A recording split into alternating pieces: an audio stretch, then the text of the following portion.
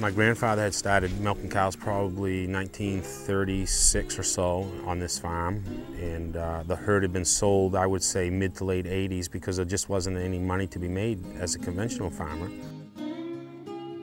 Dad said he went through some hard times, but him working with NFO and involved with dairy all his life, he always told me the early 80s was about the worst period that he ever saw. You know, with everything else, prices going up and milk staying the same. And at that time, I'd only been farming for 6 years, up through '87. Totally head over heels and trying to just keep my head above water. I look back at myself. I graduated in '79 and we got married in '81, and that's all I ever wanted to do was farm. So it kind of like, no matter where the prices was, I loved to farm, and so you just farmed. Yeah, but there comes a point, a breaking point that, geez, why are you working 18 hours a day and hardly enough to pay the bills, you know? But after doing that for several years, there's a frustration that comes from growing something and caring for it as much as we do, that are organic farmers, and seeing it just go into the regular marketplace, being lost on the bulk truck, being lost at the sale barns, or whatever it is that we raise, just to see it be mingled in with the other conventional foods. So here in this area, we got together and started talking about starting an organic marketing cooperative, which is what we ended up doing with crop. And when we had that first meeting, we had no idea whether we'd get 20 or 30. The courthouse was full. I think there was 180 people there. Right. It was just overwhelming. You know, we had no idea. We had done our homework, but not that good.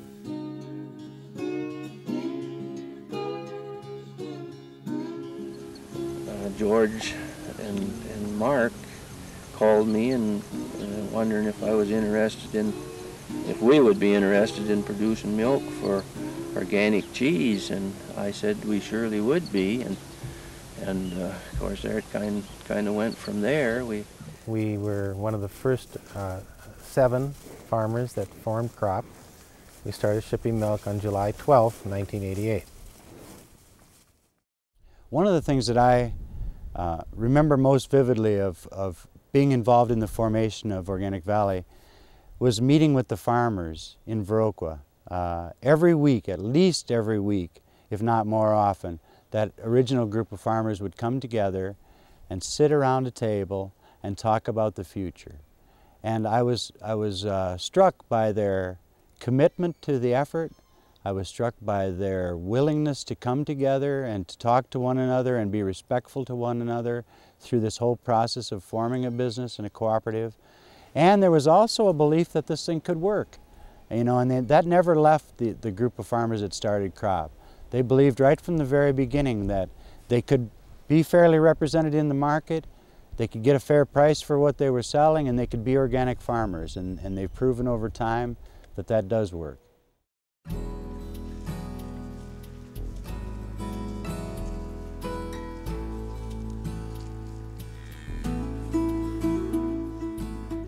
The farmers who founded the co-op had a real belief in that the co-op would not be for the benefit of that group of people who formed it, but for farming. We have a tagline, marketing tagline called Farming for Future Generations. And they did some concrete things that put this into practice. The first thing was, every group of human beings has to have, when they're trying to do something together, they have to have some kind of vehicle. And we chose the cooperative vehicle. Just by its very essence as a cooperative, it provides for democratic control. One member, one vote. It doesn't matter if you have 1 acre of vegetables or 1,000 cows. When you're a farmer with Organic Valley, produce, beef, poultry, eggs, dairy, you all get a vote. You know, our core vision really was about making family farm viable. And organics was the vehicle we saw to do that. So our core mission is about family farms. The rural landscape needs to be filled with family farms on the landscape. And in order for farms to stay viable, farmers need to receive a sustainable, steady, predictable price for what they produce. They needed consumers who, if they spent extra time and extra money and grew food in a more environmentally sustainable manner, would reward them for these practices. And so the farmer and consumers working together means the farmer will be rewarded by the consumer if the farmer grows food in an environmentally sustainable and organic way. You want to produce a product that the people are willing to pay for at a better price to make organic farming more profitable so you can stay in the business and support the community and things like that. And one of the most important things the pioneers of Crop Cooperative did was they said, we are not going to follow the way milk is priced right now. We're going to have our own way of pricing milk. It will be fair and it will be stable. Right from day one, when the farmers got together, they determined what they thought was a fair price. And now, today, we still do that. Each year, when we build a budget for the next year, the farmers are right there in the discussions about the pay price. The farmers set their target price, and all the income that comes in first goes to the farmer's side of the business, the pool side. They take their target price out, and the balance goes to the business, which compared to most cooperatives is the other way around, where it goes into the business and whatever's left goes to the farmers. From the beginning of crop, we never saw the word organic as just a set of standards that the government would own. For us, it's always been a word that has a very deep breadth of meaning. Organic Valley defines organic as a system of philosophy and production that mirrors the natural laws of living organisms and emphasizes the interdependency of all life. Organic is just simply, when it comes to food, it's producing food the way Mother Nature intended it to be. Alan Pass, loading manure first. This had to be May the 6th, 1988.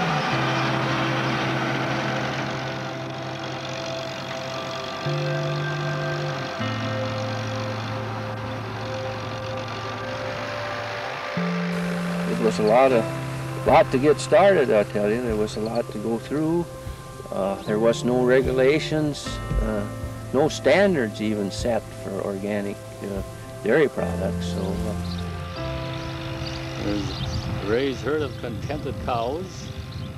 We wrote the first real standards in the United States. I still got the original handwritten copy. And that's something that I'm real proud of Crop. To this day, we've provided huge leadership in the industry because we believe in it. Right. And Organic Valley was one of the first organizations in the country to mandate certification, organic certification, to its growers. So this is the first certified organic cheese in the nation, as far as that goes. Originally, we were working with a marketing cooperative, and their initial reaction to us was, you just procure the milk, have the cheese made, and put it on your dock, and don't worry about it, we'll take care of it from there. Well, it wasn't far into our existence in their first year that we realized that we were just one item of many in their catalog that they were marketing, and we weren't getting the sales for the small amount of volume we had. So we realized that we needed to step up and develop a label and a marketing plan. No one cared about selling our products as much as we did, and therefore we needed to go into the branded business. And we found that there's nothing that's probably more important to the long-term benefit of our farmers than building a presence in the marketplace with our own brand, a brand that our farmers own, a brand that we can be proud of, and a brand that tells a beautiful story. It tells a story of organic farming and the dedication and devotion that it takes for farmers to present this food to the marketplace. Come on!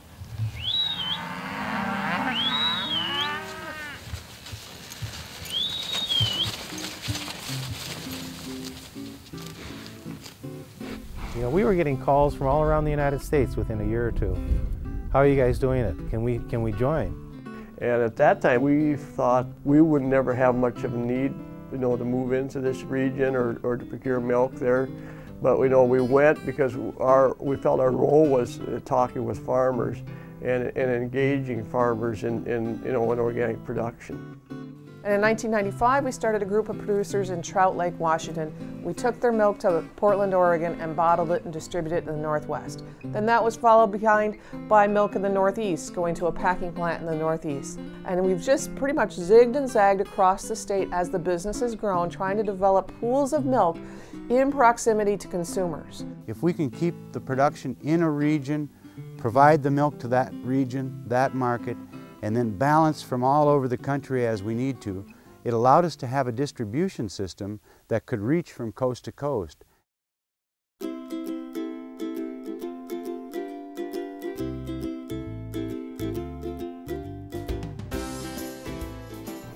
It's been amazing to watch the natural product and especially the organic food market grow. Starting in the industry in 1976 in California was ma and pa health food stores. They used to call us health food nuts. We were crazy about good food. They didn't understand it. Before we knew it, more and more people were demanding organic or asking for it. The products became better. They became higher quality, better tasting, and of course they were always better, safer products, fewer pesticides, and minimally processed. And so people's concern about their health, about the environment, started creating a demand for organic. And it started going from the little co-ops who grew into big co-ops, from the mom and pop stores that grew into the Whole Foods markets and Wild Oats of the world. And soon Walmart was asking for it, and Kroger, and Wegmans, and Publix, and Harris Teeter, and all the big stores. Organic foods has come from being a movement to being a broad-based part of the food system that's growing fastest of any category in the food system.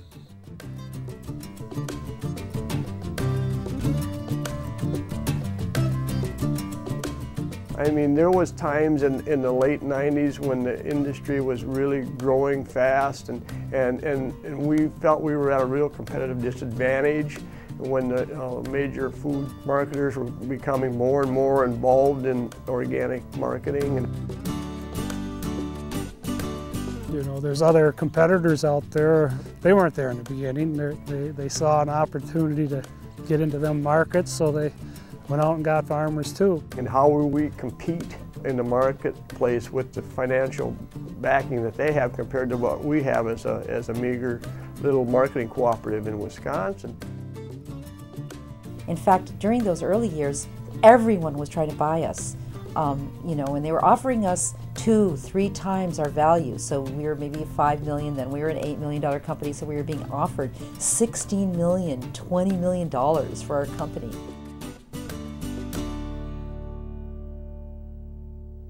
One of the reasons the co-op has been successful, and it's not talked about a lot, is the unselfishness of the early founders. It's very easy when a group of people get together and develop something and it's going to start as a co-op and everyone's going to be sharing, that once it starts to be successful, that they close in, they close the organization. And so CROP was started by people who said the purpose of this co-op is to serve family farmers now and in the future. And it was not going to be closed and owned by the few people who started it. Our farmer base and our cooperative leadership and the board directors have always, you know, had a mindset that we need to maintain our independence as a farmer-owned marketing cooperative. And the reason why co-ops become important is we want to know what the future is, and a co-op is something that farmers can control to serve future farmers, and that means we want to be independent. We would never dream of selling a co-op or anything like that. It's all about serving present generations and future generations and try to make family farm viable in the United States.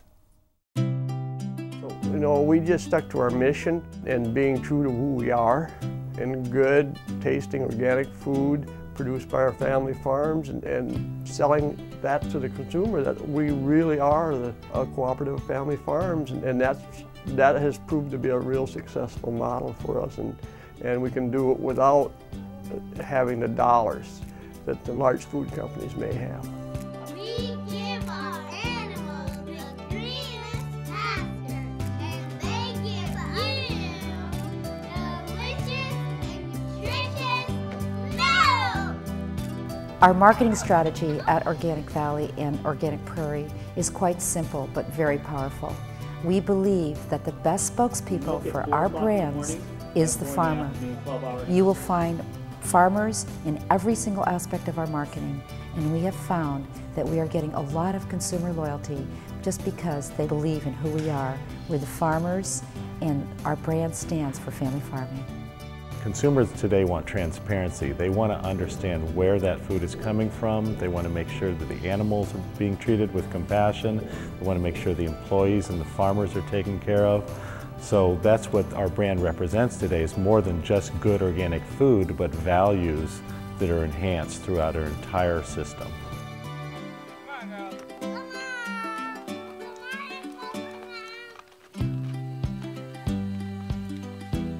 When I was conventional, I never had anybody come up to me and thank me for making the milk.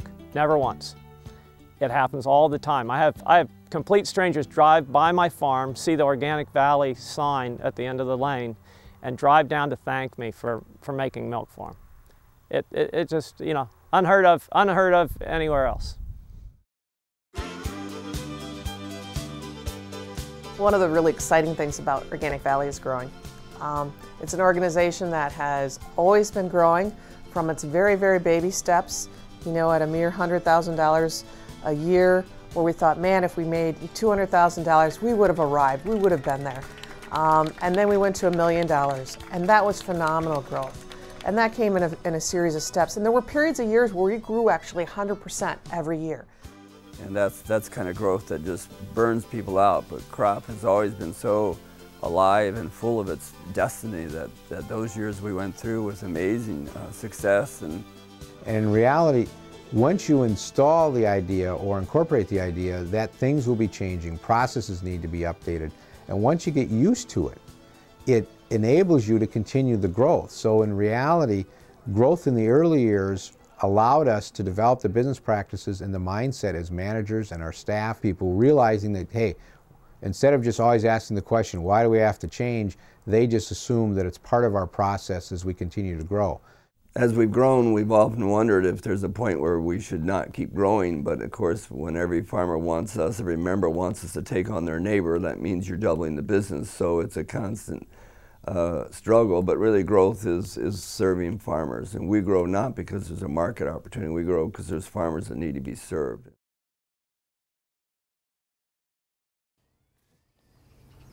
You know, when we joined the co-op, you know, I couldn't hardly believe that there was something like that, because it was exactly what I was looking for the whole time I was farming.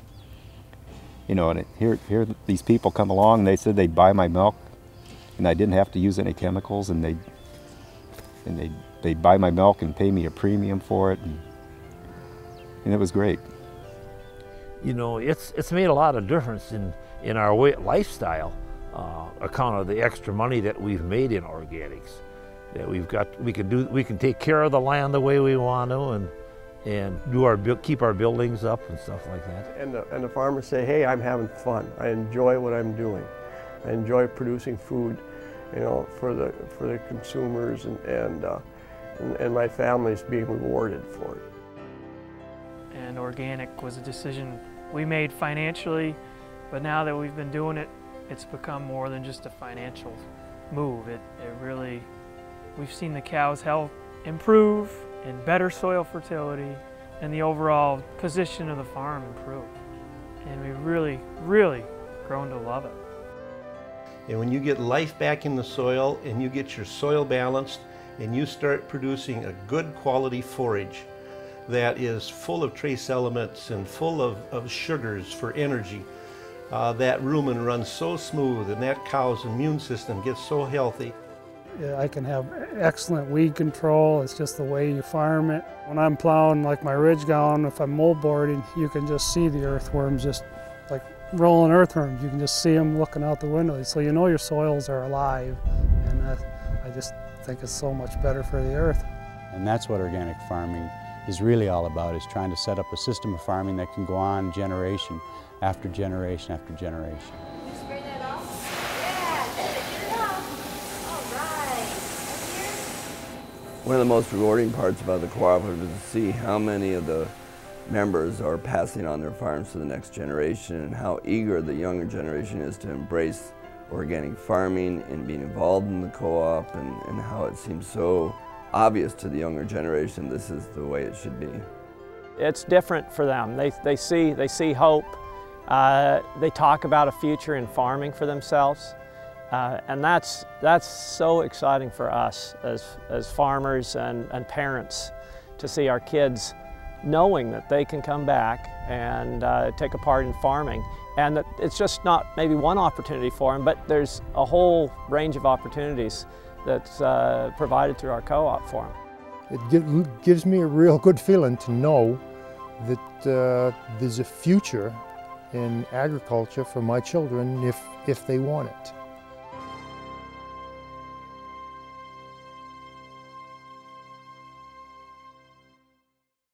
The purpose of CROP is to create and operate a marketing cooperative that promotes regional farm diversity and economic stability by the means of organic agricultural methods and the sale of certified organic products.